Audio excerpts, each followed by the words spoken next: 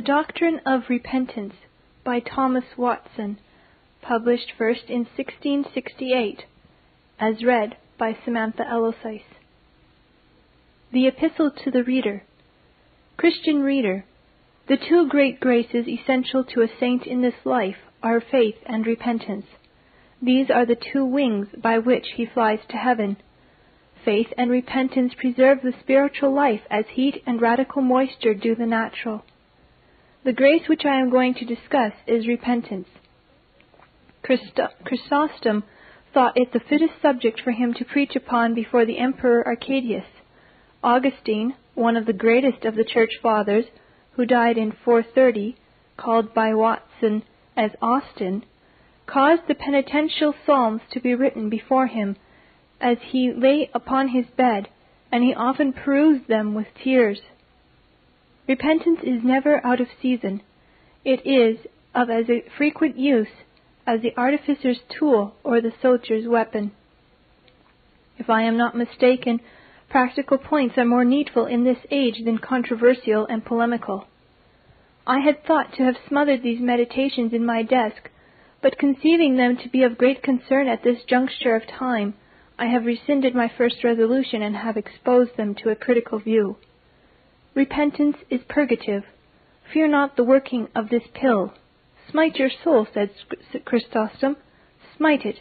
It will escape death by that stroke. How happy it would be if we were more deeply affected with sin, and our eyes did swim in their orb. We may clearly see the Spirit of God moving in the waters of repentance, which, though troubled, are yet pure. Moist tears dry up sin and quench the wrath of God. Repentance is the cherisher of piety, the procurer of mercy. The more regret and trouble of spirit we have first at our conversion, the less we shall feel afterwards. Christian, do you have a sad resentment of other things and not of sin? Worldly tears fall to the earth, but godly tears are kept in a bottle. Psalms 56, verse 8. Judge not holy weeping superfluous. Tertullian thought he was born for no other end but to repent. Either sin must drown or the soul burn. Let it not be said that repentance is difficult. Things that are excellent deserve labor. Will not a man dig for gold in the ore, though it make him sweat? It is better to go with difficulty to heaven than with ease to hell. What would the damned give that they might have a herald sent to them from God to proclaim mercy upon their repentance? What volleys of sighs and groans would they send up to heaven? What floods of tears would their eyes pour forth? But it is now too late. They may keep their tears to lament their folly sooner than to procure pity. Oh, that we would therefore, while we are on this side of the grave, make our peace with God. Tomorrow may be our dying day. Let this be our repenting day. How we should imitate the saints of old who embittered their souls and sacrificed their lusts and put on sackcloth in the hope of white robes. Peter baptized himself with tears, and that devout lady, Paula, of whom Jerome writes, like a bird of paradise, bemoaned herself and humbled herself to the dust for sin. Besides our own personal miscarriages, the deplorable condition of the land calls for a contribution of tears. Have we not lost much of our pristine fame and renown? The time was when we sat as princes among the provinces, Lamentations 1 verse 1, and God made the sheaves of other nations do obeisance to our sheaf, Genesis 37:7. But has not our glory fled away as a bird? Hosea 9 verse 11. And what severe dispensations are yet behind, we cannot tell. Our black and hideous vapors have ascended. We may fear loud thunderclaps should follow. And will not all this bring us to our senses and excite in us a spirit of humiliation? Shall we sleep on the top of the mast when the winds are blowing from all the quarters of heaven? Oh, let not the apple of our eye cease. Lamentations 2:18.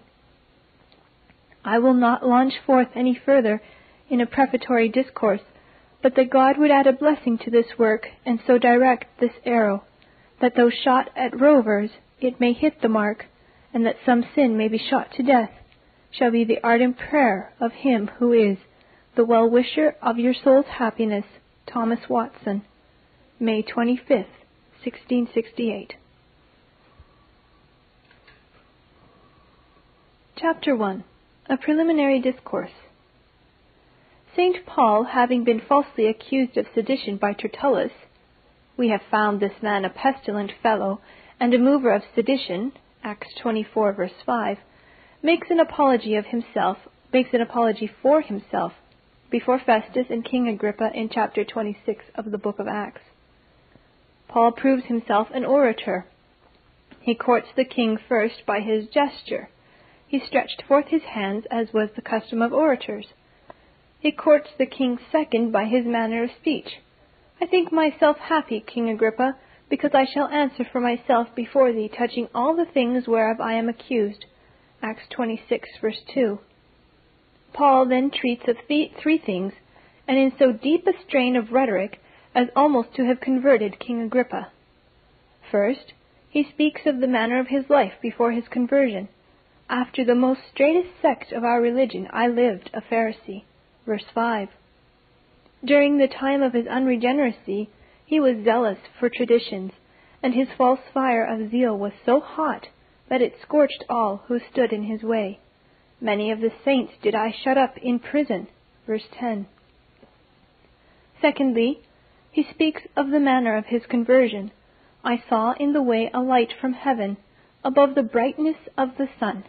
Verse 13. This light was no other than what shone from Christ's glorified body. And I heard a voice speaking unto me, Saul, Saul, why persecutest thou me? The body being hurt, the head in heaven cried out. At this light and voice Paul was amazed, and fell to the earth. And I said, Who art thou, Lord?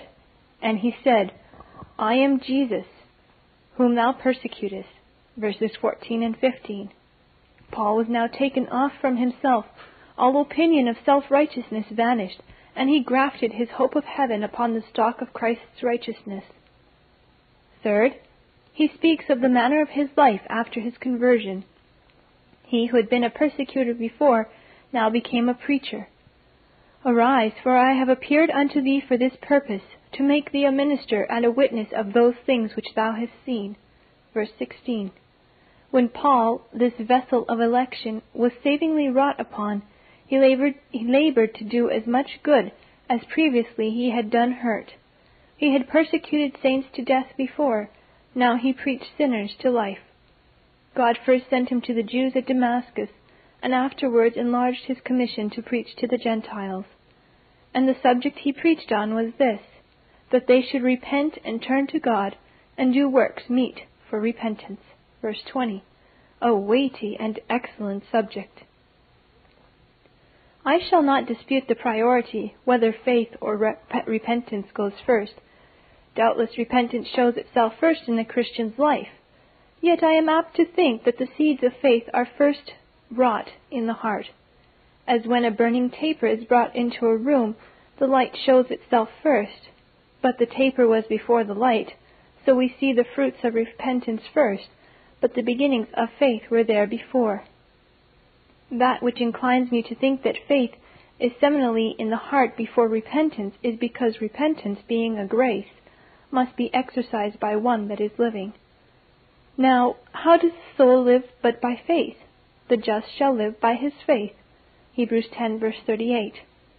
Therefore, there must be first some seeds of faith in the heart of a penitent, otherwise it is a dead repentance, and so of no value. Whether faith or repentance goes first, however, I am sure that repentance is of such importance that there is no being saved without it. After Paul's shipwreck, he swam to shore on planks and broken pieces of the ship. Acts 27, verse 44. In Adam we all suffered shipwreck, and repentance is the only plank left us after shipwreck to swim to heaven. It is a great duty incumbent upon Christians solemnly to repent and turn unto God. Repent ye, for the kingdom of heaven is at hand. Matthew 3, verse 2. Repent, therefore, and be converted, that your sins may be blotted out. Acts 3:19. Repent of this thy wickedness. Acts 8, verse 22. In the mouth of 3 witnesses, this truth is confirmed. Repentance is a foundation grace, not laying again the foundation of repentance. Hebrews 6, verse 1. That religion which is not built upon this foundation must needs fall to the ground. Repentance is a grace required under the gospel. Some think it legal, but the first sermon that Christ preached, indeed the first word of his sermon, was repent. Matthew 4, verse 17. And his farewell that he left when he was going to ascend was that repentance should be preached in his name. Luke 24, verse 47. The apostles did all beat upon this string. They went out and preached that men should repent. Mark 6, verse 12. Repentance is a pure gospel grace. The covenant of works admitted no repentance. There it was, sin and die. Repentance came in by the gospel. Christ has purchased in his blood that repenting sinners shall be saved. The law required personal, perfect, and perpetual obedience. It cursed all who could not come up to this.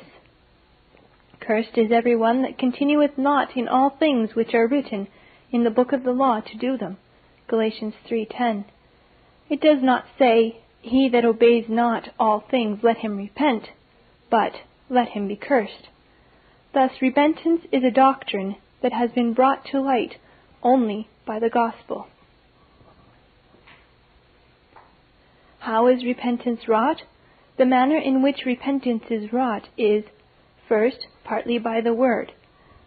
When they heard this, they were pricked in their heart. Acts 2, verse 37. The word preached is the engine God uses to effect repentance.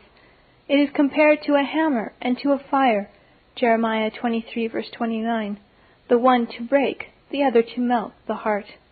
How great a blessing it is to have the word, which is of such virtue, dispensed, and how hard they who put out the lights of heaven will find it to escape hell. Secondly, by the Spirit. Ministers are but the pipes and organs. It is the Holy Ghost breathing in them that makes their words effectual. While Peter yet spake these words, the Holy Ghost fell on all them which heard the word. Acts 10:44. The Spirit in the word illuminates and converts. When the Spirit touches a heart, it dissolves with tears. I will pour upon the inhabitants of Jerusalem the Spirit of grace, and they shall look upon me whom they have pierced, and they shall mourn. Zechariah 12, verse 10. It is wonderful to consider what different effects the word has upon men. Some at a sermon are like Jonah. Their heart is tender, and they let tears fall. Others are no more affected with it than a deaf man with music. Some grow better by the word, others worse. The same earth which causes sweetness in the grape causes bitterness in the wormwood. What is the reason the word works so differently? It is because the Spirit of God carries the word to the conscience of one and not another. One has received the divine unction and not the other. 1 John 2, verse 20. O pray that the dew may fall with the manna, that the Spirit may go along with the word. The chariot of ordinances will not carry us to heaven unless the Spirit of God join himself to this chariot. Acts 8, verse 29. Chapter 2. Counterfeit Repentance. To discover what true repentance is, I shall first show what it is not. There are several deceits of repentance, which might occasion that saying of Augustine that repentance damns many. He meant a false repentance. A person may delude himself with counterfeit repentance. First, the first deceit of repentance is legal terror. A man has gone on long in sin. At last God arrests him, shows him what desperate hazard he has run, and he is filled with anguish. Within a while the tempest of conscience is blown over, and he is quiet. Then he concludes that he is a true penitent because he has felt some bitterness in sin. Do not be deceived. This is not repentance. Ahab and Judas had some trouble of mind. It is one thing to be a terrified sinner, and another to be a repenting sinner. Sense of guilt is enough to breed terror. Infusion of grace breeds repentance. If pain and trouble were sufficient to repentance, then the damned in hell should be most penitent, for they are most in anguish. Repentance depends upon a change of heart. There may be terror, yet with no change of heart. Number 2, another deceit about repentance is resolution against sin. A person may purpose and make vows, yet be no penitent. Thou sayest, I will not transgress. Jeremiah 2, verse 20. Here was a resolution, but see what follows. Under every green tree thou wanderest, playing the harlot. Notwithstanding her solemn engagements, she played fast and loose with God, and ran after her idols. We see by experience what protestations a person will make when he is on his sickbed if God should recover him again. Yet he is as bad as ever. He shows his old heart in a new temptation. Resolutions against sin may arise, first, from present extremity, not because sin is sinful, but because it is painful. This resolution will vanish. Second, from fear of future evil and apprehension of death and hell. I looked, and behold a pale horse, and his name that sat on him was Death, and hell followed with him. Revelation 6, verse 8. What will not a sinner do? What vows will he not make when he knows he must die and stand before the judgment seat? Self-love raises a sick-bed vow, and love of sin will prevail against it. Trust not to a passionate resolution. It is raised in a storm and will die in a calm. Third, the third deceit about repentance is the leaving of many sinful ways. It is a great matter, I confess, to leave sin. So dear is sin to a man that he will rather part with a child than with a lust. Shall I give the fruit of my body for the sin of my soul? Micah 6, verse 7. Sin may be parted with, yet without repentance. First, a man may part with some sins and keep others, as Herod reformed many things that were amiss, but could not leave his incest. Second, an old sin may be left in order to entertain a new, as you put off an old servant to take another. This is to exchange a sin. Sin may be exchanged and the heart remain unchanged. He who was a prodigal in his youth turns usurer in his old age. A slave is sold to a Jew. The Jew sells him to a Turk. Here the master is changed, but he is a slave still. So a man moves from one vice to another, but remains a sinner still. Third, a sin may be left not so much from strength of grace as from reasons of prudence. A man sees that though such a sin be for his pleasure, yet it is not for his interest. It will eclipse his credit, prejudice his health, impair his estate. Therefore, for prudential reasons, he dismisses it.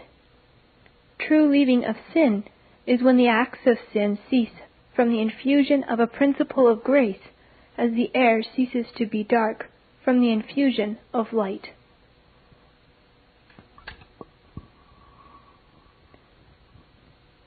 Chapter 3. The Nature of True Repentance. 1. I shall next show what gospel repentance is. Repentance is a grace of God's Spirit, whereby a sinner is inwardly humbled and visibly reformed. For a further amplification, know that repentance is a spiritual medicine made up of 6 special ingredients. 1. Sight of sin. 2. Sorrow for sin. 3. Confession of sin. 4. Shame for sin. 5. Hatred for sin. 6. Turning from sin. If any one is left out, it loses its virtue. Ingredient 1. Sight of sin. The first part of Christ's physic is eye salve, Acts 26:18. It is the great thing noted in the prodigal's repentance. He came to himself, Luke 15, verse 17. He saw himself a sinner and nothing but a sinner. Before a man can come to Christ, he must first come to himself. Solomon, in his description of repentance, considers this as the first ingredient. If they shall bethink themselves, 1 Kings 8, verse 47. A man must first recognize and consider what his sin is, and know the plague of his heart, before he can be duly humbled for it. The first creature God made was light, so the first thing in a penitent is illumination.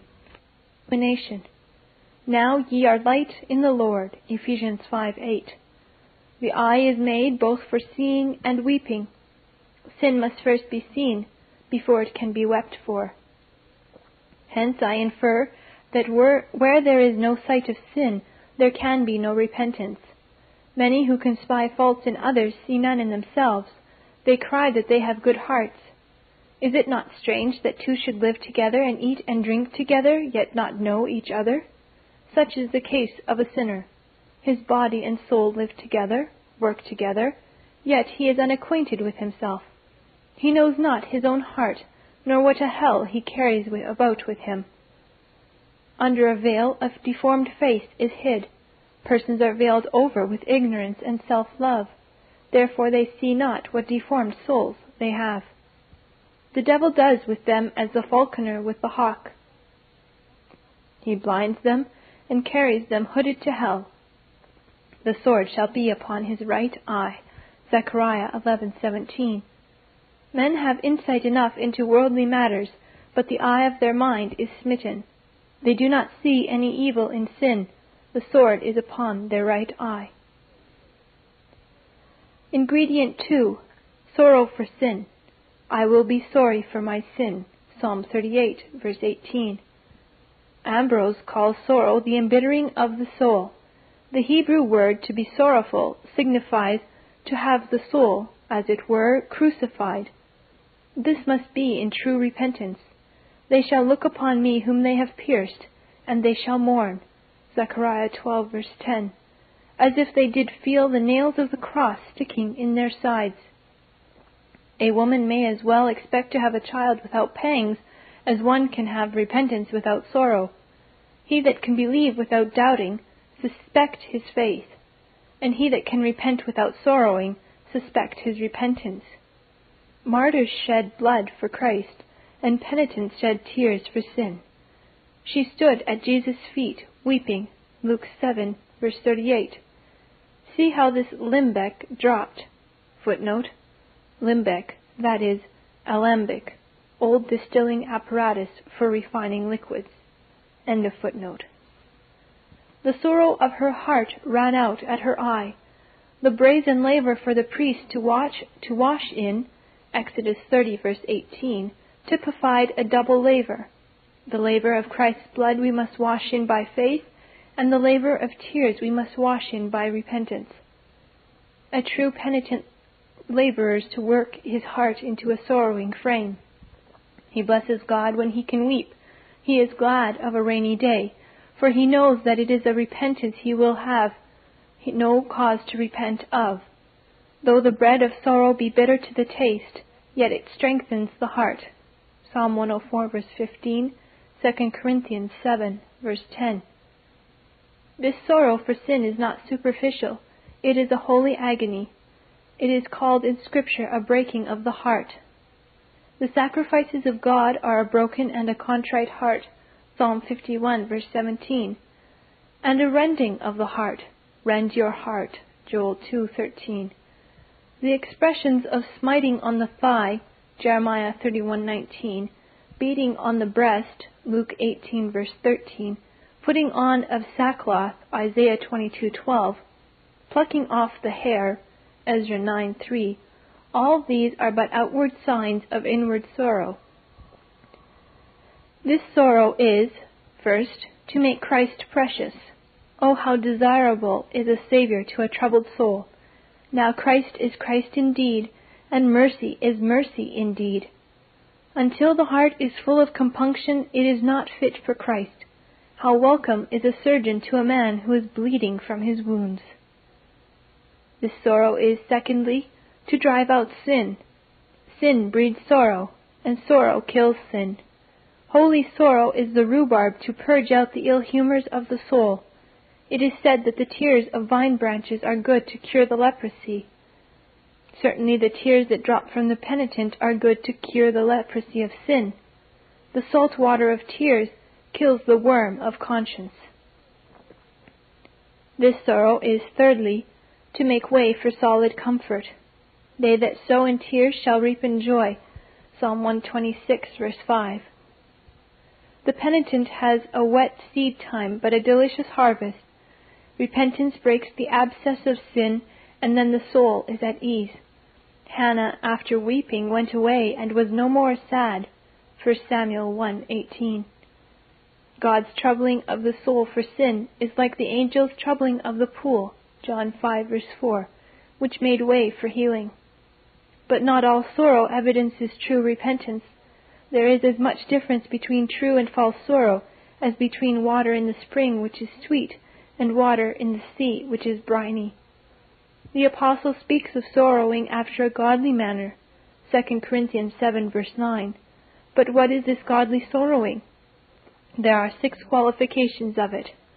The first qualification: true godly sorrow is inward. It is inward in 2 ways. First, it is a sorrow of the heart. The sorrow of hypocrites lies in their faces. They disfigure their faces. Matthew 6, verse 16. They make a sour face, but their sorrow goes no further. Like the dew that wets the leaf, but does not soak to the root. Ahab's repentance was in outward show. His garments were rent, but not his spirit. 1 Kings 21:27.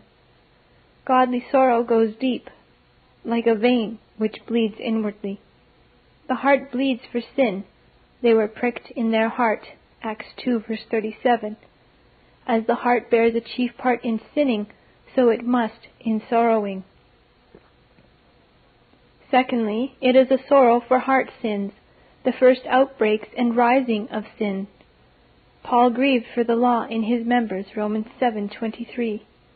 The true mourner weeps for the stirrings of pride and concupiscence. He grieves for the root of bitterness, even though it never blossoms into act. A wicked man may be troubled for scandalous sins. A real convert laments heart sins. The second qualification: godly sorrow is ingenious. It is sorrow for the offense rather than for the punishment. God's law has been infringed, His love abused. This melts the soul in tears. A man may be sorry, yet not repent, as a thief is sorry when he is taken, not because he stole, but because he has to pay the penalty.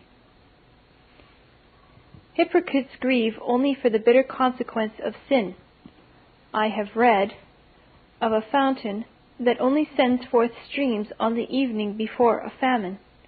Likewise, their eyes never pour out tears except when God's judgments are approaching. Pharaoh was more troubled for the frogs and river of blood than for his sin. Godly sorrow, however, is chiefly for the trespass against God, so that even if there were no conscience to smite, no devil to accuse, no hell to punish, yet the soul would still be grieved because of the prejudice done to God. My sin is ever before me. Psalm 51, verse 3.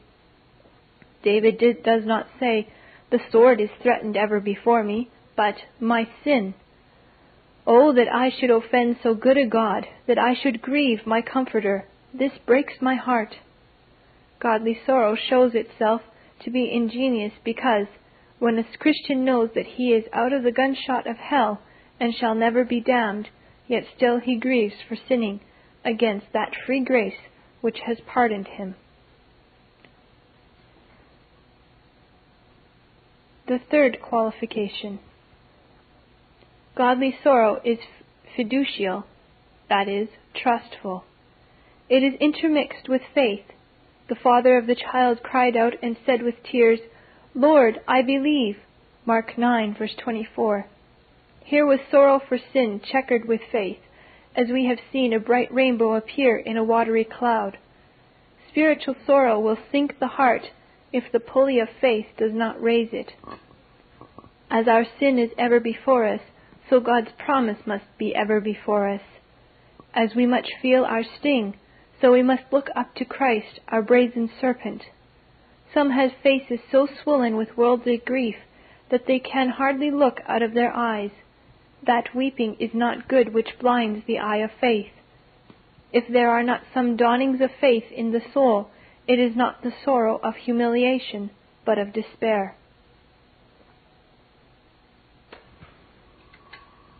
The fourth qualification. Godly sorrow is a great sorrow. In that day shall there be a great mourning, as the mourning of Hadadrimmon. Zechariah 12, verse 11. 2 suns did set that day when Josiah died, and there was a great funeral mourning. To such a height must sorrow for sin be boiled up. Pectora ab imo suspiria, sighing from the bottom of one's heart. Question 1. Do all have the same degree of sorrow? Answer. No. Sorrow does reciper magis and minus, produce greater or lesser sorrows. In the new birth all have pangs, but some have sharper pangs than others. First, some are naturally of a more rugged disposition, of higher spirits, and are not easily brought to stoop. These must have greater humiliation, as a knotty piece of timber must have greater wedges driven into it. Second, some have been more heinous offenders, and their sorrows must be suitable to their sin. Some patients have their sores let out with a needle, others with a lance. Flagitious, that is, extremely wicked sinners, must be more bruised with the hammer of the law. Third, some are designed and cut out for higher service, to be eminently instrumental for God, and these must have a mightier work of humiliation pass upon them. Those whom God intends to be pillars in his church must be more hewn. Paul, the prince of the apostles, who was to be God's ensign bearer to carry his name before the Gentiles and kings, was to have his heart more deeply lanced by repentance. Question 2. But how great must sorrow for sin be in all? The answer, it must be as great as for any worldly loss. Turgescent lumina fletu, eyes are swollen with weeping. They shall look upon me whom they pierced, and they shall mourn as for an only son. Zechariah 12, verse 10. Sorrow for sin must surpass worldly sorrow. We must grieve more for offending God than for the loss of dear relations. In that day did the Lord God of hosts call to weeping and to baldness and to girding with sackcloth. Isaiah 22:12. This was for sin. But in the case of the burial of the dead, we find God prohibiting tears and baldness.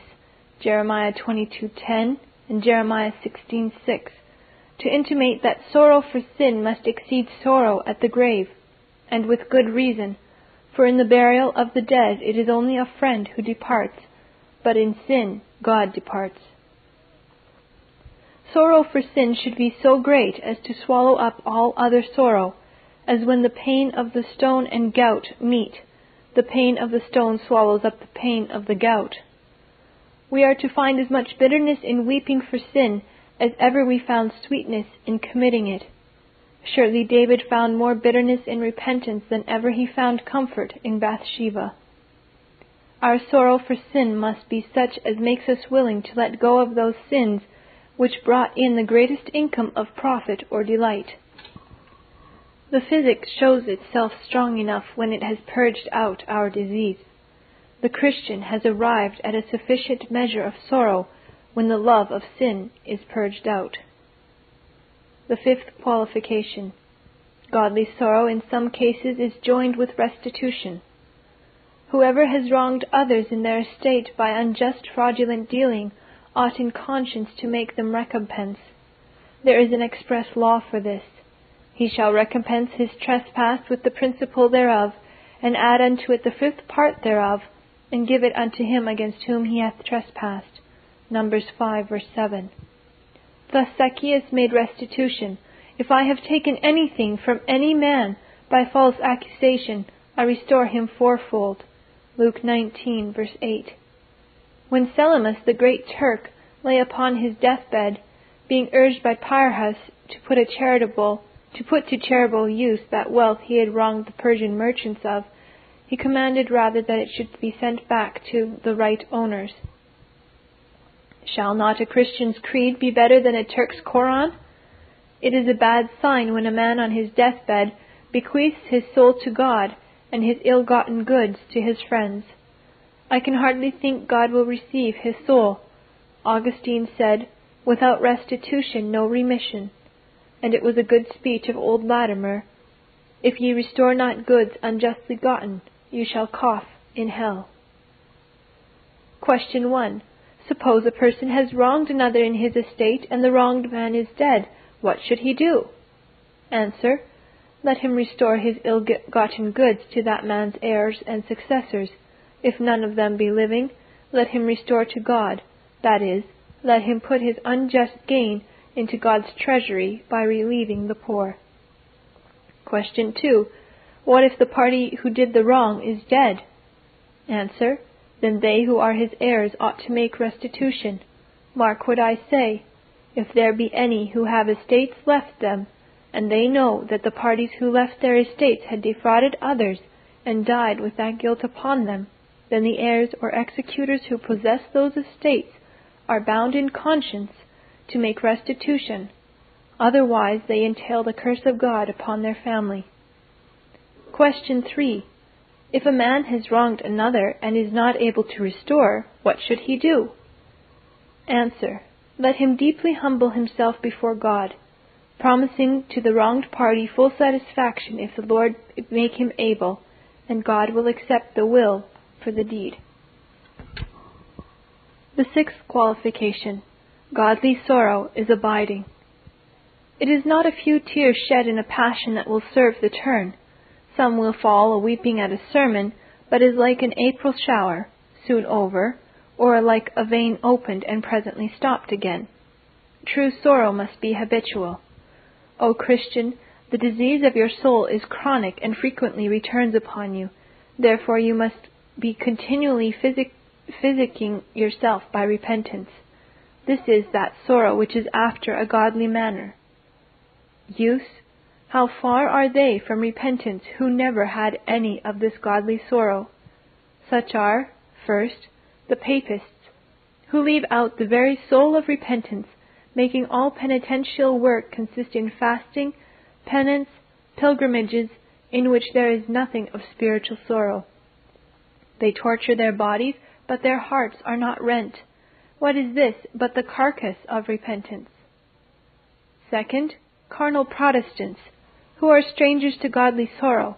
They cannot endure a serious thought, nor do they love to trouble their heads about sin. Paracelsus, a Swiss physician in the 16th century, spoke of a frenzy some will have, which will make them die dancing. Likewise, sinners spend their days in mirth. They fling away sorrow and go dancing to damnation. Some have lived many years, yet never put a drop in God's bottle, nor do they know what a broken heart means. They weep and wring their hands as if they were undone when their estates are gone, but have no agony of soul for sin. There is a twofold sorrow.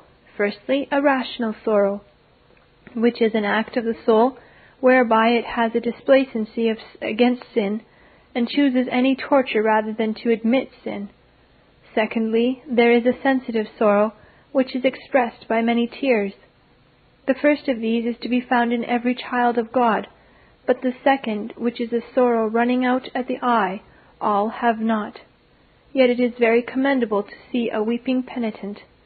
Christ counts as great beauties those who are tender-eyed, and well may sin make us weep.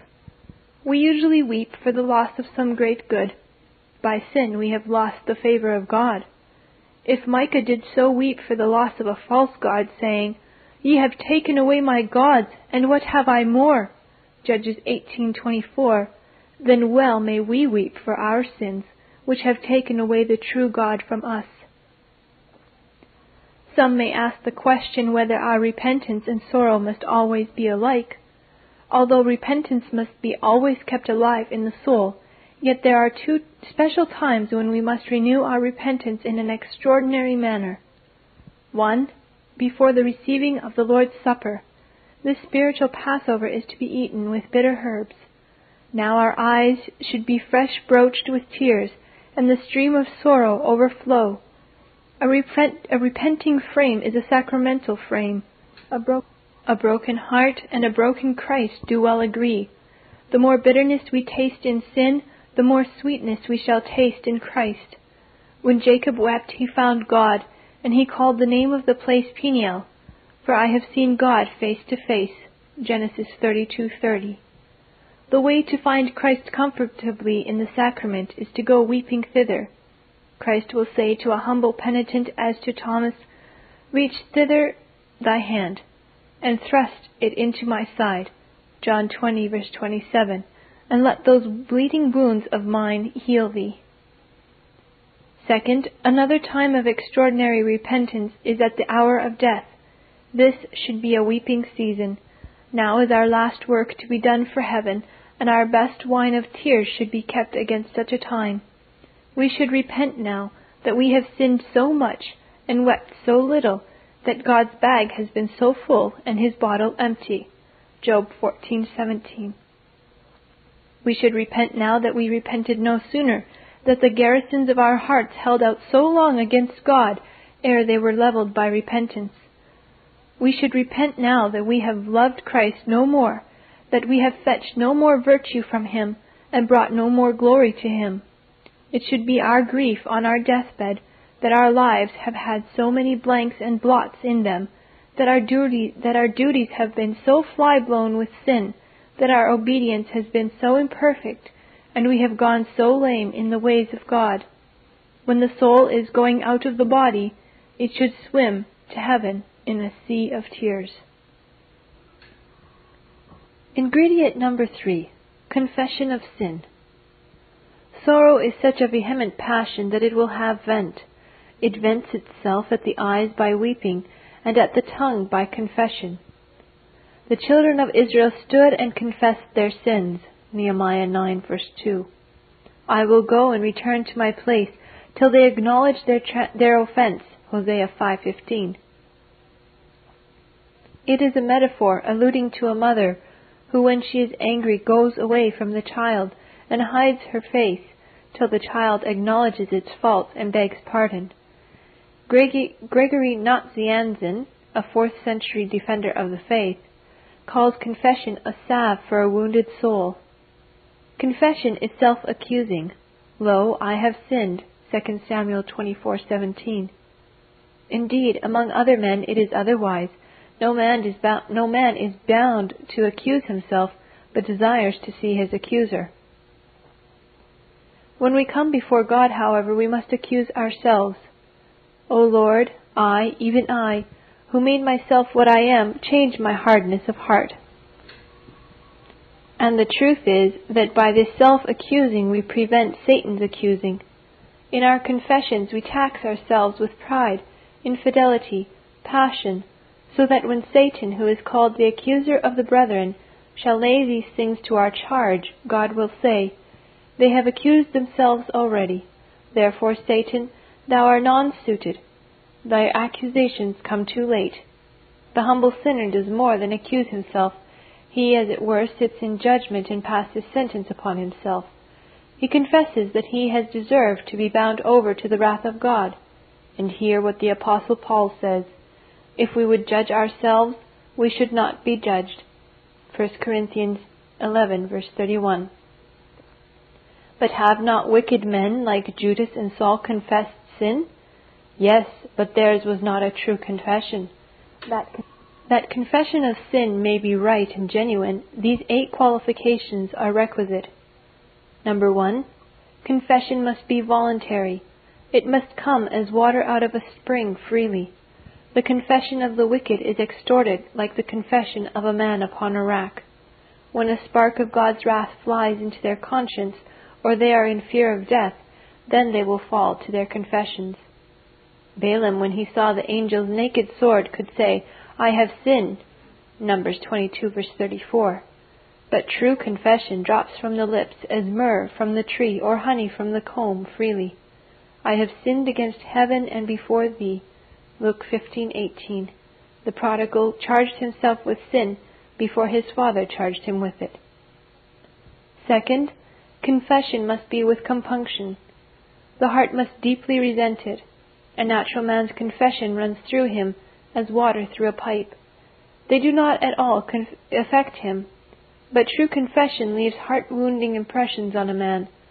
David's soul was burdened in the confession of his sins. As in heavy burden, they are too heavy for me. Psalm 38, verse 4. It is one thing to confess sin, and another thing to feel sin. Third, confession must be sincere. Our hearts must go along with our confessions. The hypocrite confesses sin, but loves it, like a thief who confesses to stolen goods, yet loves stealing. How many confess pride and covetousness with their lips, but roll them as honey under their tongue. Augustine said that before his conversion, he confessed sin and begged power against it, but his heart whispered within him, "Not yet, Lord." He was afraid to leave his sin too soon. A good Christian is more honest. His heart keeps pace with his tongue. He is convinced of the sins he confesses, and abhors the sins he is convinced of. Fourth, in true confession, a man particularizes sin. A wicked man acknowledges he is a sinner in general. He confesses sin by wholesale. His confession of sin is much like Nebuchadnezzar's dream. "I have dreamed a dream," Daniel 2, verse 3, but he could not tell what it was. "The thing is gone from me," Daniel 2, verse 5. In the same way, a wicked man says, "Lord, I have sinned," but does not know what the sin is. At least he does not remember, whereas a true convert acknowledges his particular sins. As it is with a wounded man, who comes to the surgeon and shows him all his wounds, "Here I was cut in the head, there I was shot in the arm," so a mournful sinner confesses the several distempers of his soul. Israel drew up a particular charge against themselves. "We have served Balaam," Judges 10, verse 10. The prophet recites the very sin which brought a curse with it. "Neither have we hearkened unto thy servants the prophets which spake in thy name," Daniel 9:6. By a diligent inspection into our hearts, we may find some particular sin indulged. Point to that sin with a tear. Fifth, a true penitent confesses sin in the fountain. He acknowledges the pollution of his nature. The sin of our nature is not only a privation of good, but an infusion of evil. It is like a canker to iron or stain to scarlet. David acknowledges his birth sin. "I was shapen in iniquity, and in sin did my mother conceive me." Psalm 51, verse 5. We are ready to charge many of our first sins to Satan's temptations, but this sin of our nature is wholly from ourselves. We cannot shift it off to Satan. We have a root within that bears gall and wormwood. Deuteronomy 29, verse 18. Our nature is an abyss and seminary of all evil, from whence come those scandals that infest the world. It is this depravity of nature which poisons our holy things. It is this which brings on God's judgment and makes our mercy stick in the birth. Oh, confess sin in the fountain. Sixth, sin is to be confessed with all its circumstances and aggravations. Those sins which are committed under the gospel horizon are doubtless dyed in grain. Confess sins against knowledge, against grace, against vows, against experiences, against judgments. The wrath of God came upon them and slew the fattest of them. For all this they sinned still. Psalm 78, verse 31 and 32. These are killing aggravations which do accent and enhance our sins. Seventh, in confession we must so charge ourselves as to clear God. Should the Lord be severe in his providences and unsheath his bloody sword, yet we must acquit him and acknowledge he has done us no wrong. Nehemiah, in his confessing of sin, vindicates God's righteousness. Howbeit thou art just in all that is brought upon us. Nehemiah 9:33.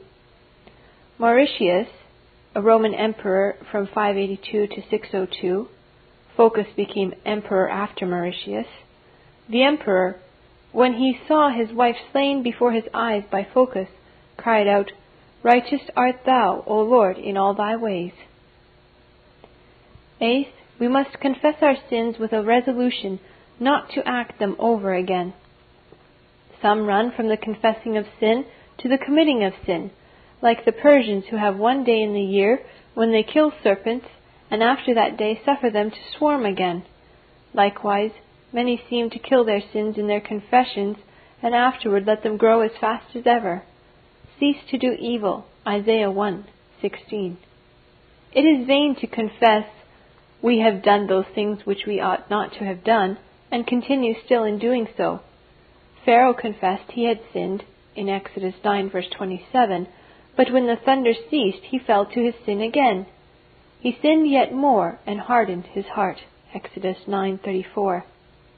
Origen, one of the early Greek fathers who died in 254, calls confession the vomit of the soul, whereby the conscience is eased of that burden which did lie upon it.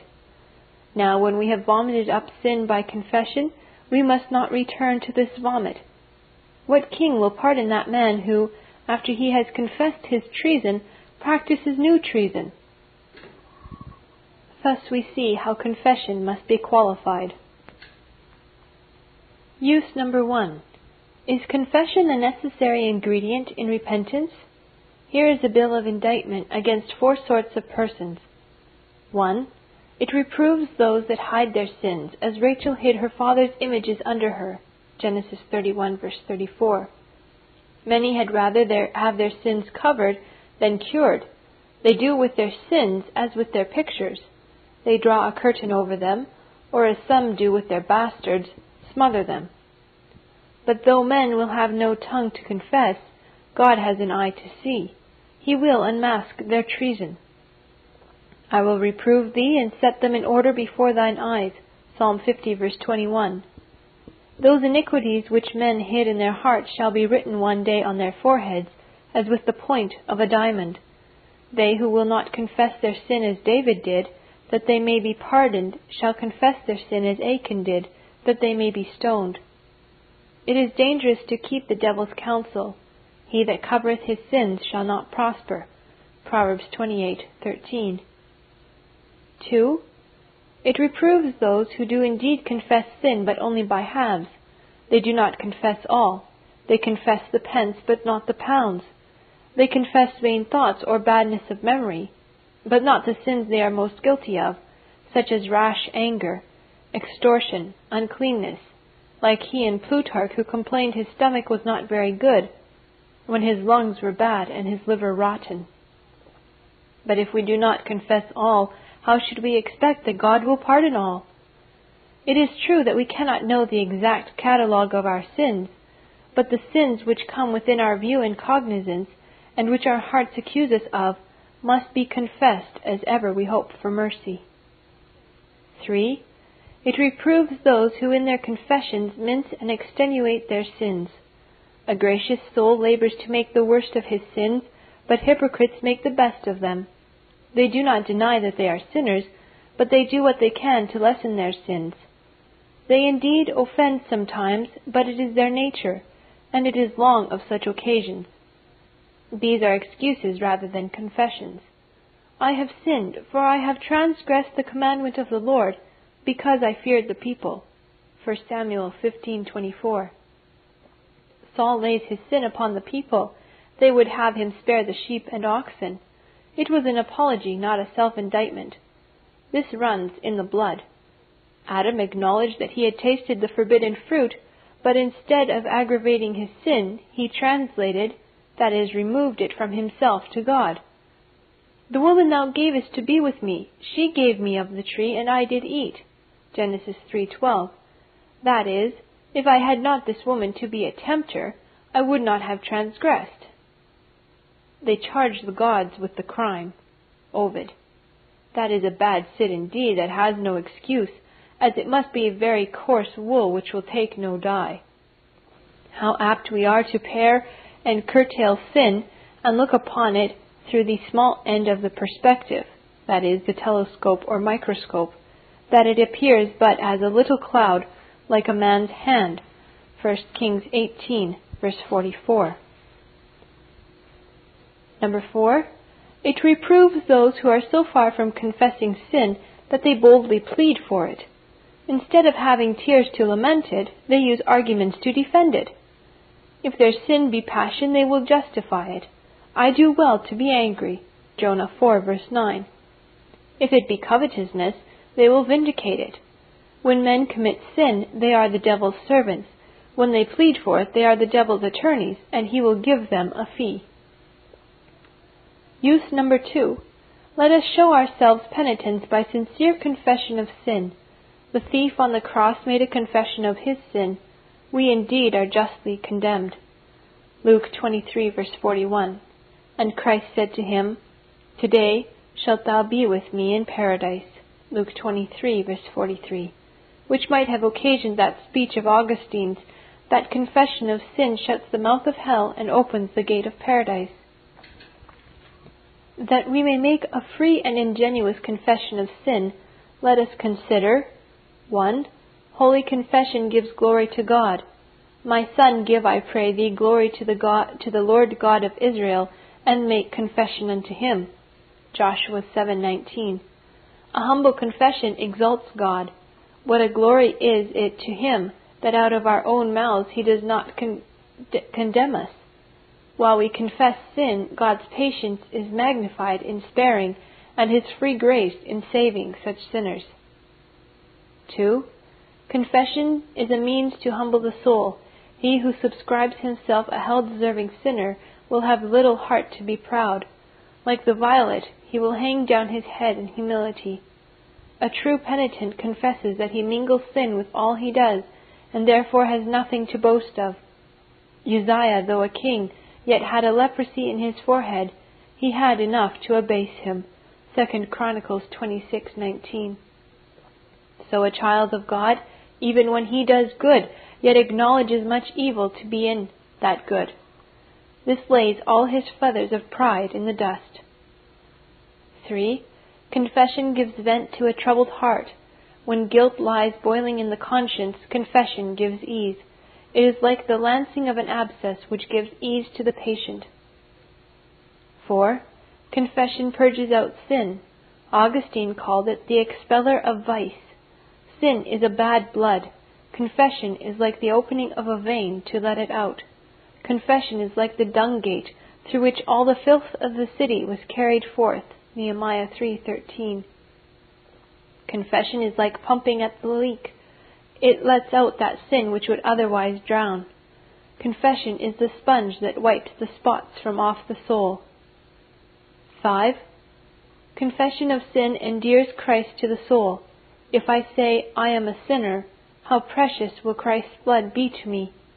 After Paul has confessed a body of sin, he breaks forth in gratulatory triumph for Christ. I thank God through Jesus Christ. Romans 7, verse 25. If a debtor confesses a judgment, but the creditor will not exact the debt, instead appointing his own son to pay it, will not the debtor be very thankful? So when we confess the debt, and that even though we should forever lie in hell, we cannot pay it, but that God should appoint his own Son to lay down his blood for the payment of our debt, how is free grace magnified, and Jesus Christ eternally loved and admired. 6. Confession of sin makes way for pardon. No sooner did the prodigal come with a confession in his mouth, I have sinned against heaven, than his father's heart did melt towards him, and he kissed him. Luke 15:20. When David said, I have sinned, the prophet brought him a box with a pardon. The Lord hath put away thy sin. 2 Samuel 12, verse 13. He who sincerely confesses sin has God's bond for a pardon. If we confess our sins, he is faithful and just to forgive us our sins. 1 John 1:9. Why does not the apostle say that if we confess, he is merciful to forgive our sins? No, he is just, because he has bound himself by promise to forgive such. God's truth and justice are engaged for the pardoning of that man who confesses sin and comes with a penitent heart by faith in Christ. 7. How reasonable and easy is this command that we should confess sin. A. It is a reasonable command, for if one has wronged another, what is more rational than to confess he has wronged him? We, having wronged God by sin, how equal and consonant to reason it is that we should confess the offense. B. It is an easy command. What a vast difference is there between the first covenant and the second. In the first covenant it was, if you commit sin, you die. In the second covenant it is, if you confess sin, you shall have mercy. In the first covenant no surety was allowed. Under the covenant of grace, if we do but confess the debt, Christ will be our surety. What way could be thought of as more ready and facile for the salvation of man than a humble confession? Only acknowledge thine iniquity. Jeremiah 3, verse 13. God says to us, I do not ask for sacrifices of rams to expiate your guilt. I do not bid you part with the fruit of your body for the sin of your soul. Only acknowledge thine iniquity. Do but draw up an indictment against yourself and plead guilty, and you shall be sure of mercy. All this should render this duty amiable. Throw out the poison of sin by confession, and this day is salvation come to thy house. There remains one case of conscience. Are we bound to confess our sins to men? The papists insist much upon auricular confession. One must confess his sins in the ear of the priest, or he cannot be absolved. They urge, confess your sins one to another, James 5:16. But this scripture is little to their purpose. It may as well mean that the priest should confess to the people as well as the people to the priest. Auricular confession is one of the Pope's golden doctrines. Like the fish in the gospel, it has money in its mouth. When thou hast opened his mouth, thou shalt find a piece of money. Matthew 17, verse 27. But though I am not for confession to men in a popish sense, yet I think in 3 cases there ought to be confession to men. Firstly, where a person has fallen into scandalous sin, and by it has been an occasion of offense to some, and of falling to others, he ought to make a solemn and open acknowledgement of his sin, that his repentance may be as visible as his scandal. 2 Corinthians 2, verse 6 and 7. Secondly, where a man has confessed his sin to God, yet still his conscience is burdened, and he can have no ease in his mind, it is very requisite that he should confess his sin to some prudent, pious friend, who may advise him and speak a word in due season. James 5:16. It is a sinful modesty in Christians that they are not more free with their ministers and other spiritual friends in unburdening themselves and opening the sores and troubles of their souls to them. If there is a thorn sticking in the conscience, it is good to make use of those who may help to pluck it out. Thirdly, where any man has slandered another, and by clipping his good name has made it weigh lighter, he is bound to make confession. The scorpion carries its poison in its tail, the slanderer in his tongue. His words pierce deep, like the quills of the porcupine. That person who has murdered another in his good name, or by bearing false witness, has damaged him in his estate, ought to confess his sin and ask for forgiveness. If thou bring thy gift to the altar, and there rememberest that thy brother hath aught against thee, go thy way. First be reconciled to thy brother, and then come and offer thy gift. Matthew 5, verse 23 and 24. How can this reconciliation be effected but by confessing the injury? Till this is done, God will accept none of your services. Do not think the holiness of the altar will privilege you. Your praying and hearing are in vain till you have appeased your brother's anger by confessing your fault to him.